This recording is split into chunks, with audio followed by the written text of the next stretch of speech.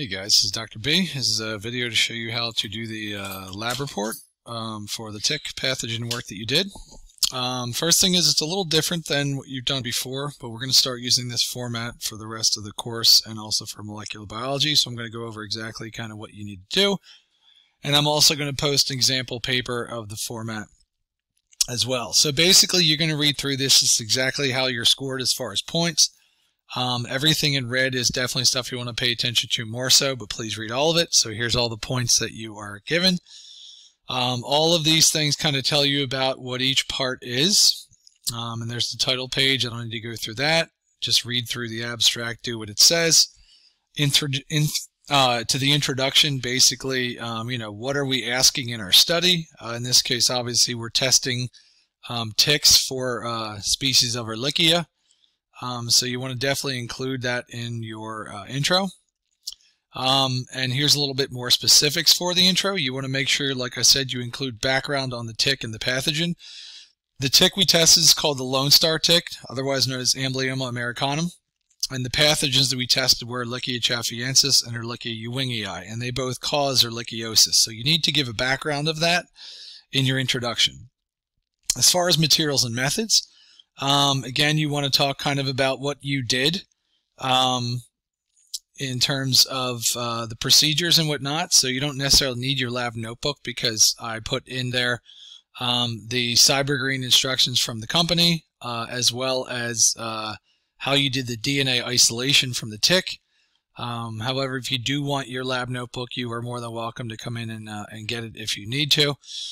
Another thing I want you to include is you're going to need to use the SnapGene account that we gave you. You're going to need to identify in this the target amplicon from these primers.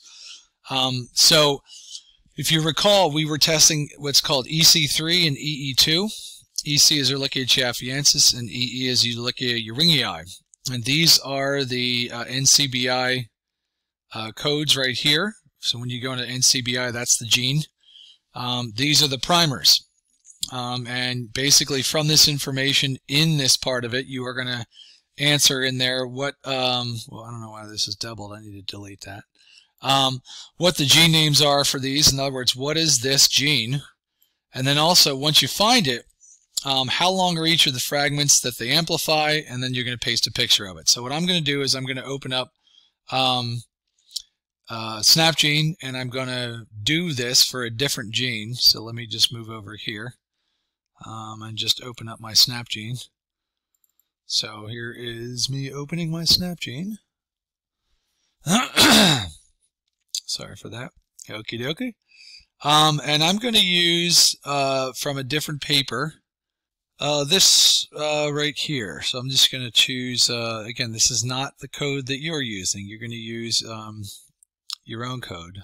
Go ahead and copy this. And then again, import NCBI sequence, paste, and it's going to open up this, hopefully. There we go. All right, so just to make this a little bit larger now, let me go ahead and expand this for you. So I've already answered the first question. I can see the description of this is the Babesia microti, ribosomal RNA gene. And so what you're going to want to do is you're going to want to go down to the very bottom here. Let me move this down.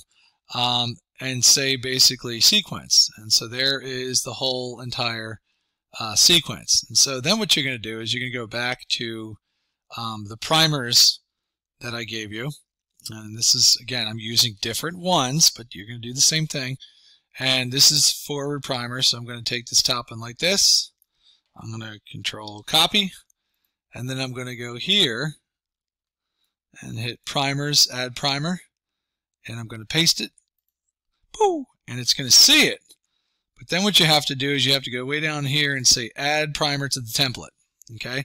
Then you're going to repeat for the other one. So you're going to go ahead and pull the reverse primer. Control copy. You're going to go back to the same thing, primers, add primer. And you're going to paste, and it's going to find it as you can see. And then you're going to say add primer to template. You may want to note where it is. Notice it's around 1710. Boom. So now I've done that, and if I go down to 1710, we can see here that this is, which is kind of cool, this is from here. Let me just highlight this. All the way to here, that is the amplicon, because it goes, as you can see, from the beginning of the forward primer to the end of the reverse. And you can see also that it's 99 base pairs long. So this is what you want to snap. You'd want to take a picture of this section just like this with both the primers. And obviously the answer, if this was the one, would be 99 base pairs. So this is what I want you to be able to do to understand why we chose those particular locations that we chose. So let's go back now to the lab report format. So this is, again, as you can see, in the materials and methods part. Don't forget again to include real-time PCR, how it works. Basically also CyberGreen, what that did in the master mix as well, how that works. You want to include all that stuff. Then you have the results section, and this is where you're going to include the entire class data. You're going to summarize what it shows, and basically what you're going to say is what percentage of ticks that we tested carried either form of Ehrlichia. And also, don't worry, I'm still fixing these little typos. And you're going to also paste a copy of the graph that shows the real-time results, but not the huge Excel file. So let me show you what those two files are. First, you're going to obviously go to Shared with Me, Research at Delaware Tech, Genetics. There we are, clicking away. Tick Pathogen Lab, and class data. You'll see this is new. There'll be three things in here. Right now you see two, but the third one is the actual lab report document that I'm literally showing you right now. So in terms of what you do and don't want to show and how this works, the first thing you want to look at is this thing.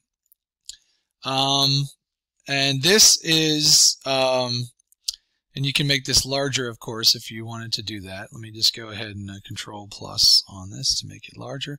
But this is Monday's data, and you can see here that all of these lines are flat except this one right here. There are a couple late bloomers over here, but it kind of shows you that, whoop, there it is right there, C12. That one was positive, and so you'd have to be able to kind of say, oh, what was that?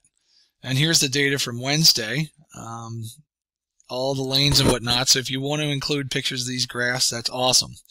The second thing that I wanted to look at, which is a little more important than just the graph, is the results, the actual data here. So this is, and you can open this if you want, which I would do, and to do it, you can open this with Google Sheets, which is basically the same as Excel. And what you're going to see here is some really cool data. This is what the machine spit back. And you can see here also on the right that those are the names of them. EC3 is Ehrlichia chafiensis, and the E2 is Ewingii. And so basically this is what you guys put in each well. This is the sample. This is the target. This is the dye we used. And now this is the part which is really cool, where it'll tell us which ones came back positive. And anything that says the word AMP came back positive. So therefore, sample 3 that was put into well B3 is positive for Ehrlichia chafiensis. As we go down, there they are, there they are. There's another one that's positive for Ehrlichia chafiensis. So anything that's inconclusive we do not include.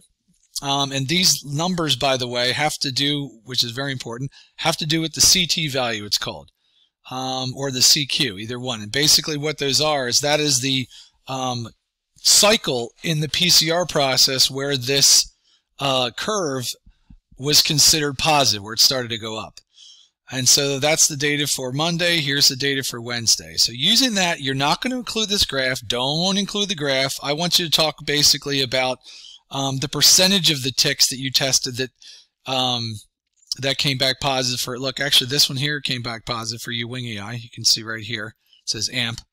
So that's what you're doing, is you're summarizing that data to tell me what percentage of the ticks that we tested came back positive for Ewingii. So if we go back to this, that's kind of what we want you to do, is understand that. We want to see what percentage of them came back the way that they did. So, and then moving down the line, you can read how to do the rest of the stuff if you can do a graph or whatnot. And then in your discussion, what does the research say should be the percent of ticks infected with both of these guys? And that's where you're going to need to do a little research and look up what some studies that have been done that look for this particular tick called Amblyomma americanum, and what percentage of the ticks tested they found had these particular amounts of organisms. So that's kind of what we're doing. The last thing, obviously, is references. Please don't miss the points here. References is very important. You have to do an APA format.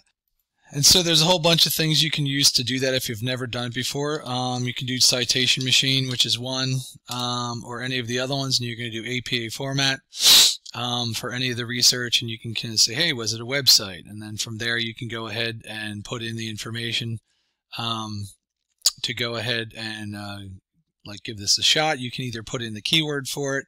It'll help you to do that. So this is kind of where you would do it. If not, you can also ask your English instructors as well, or you can ask me.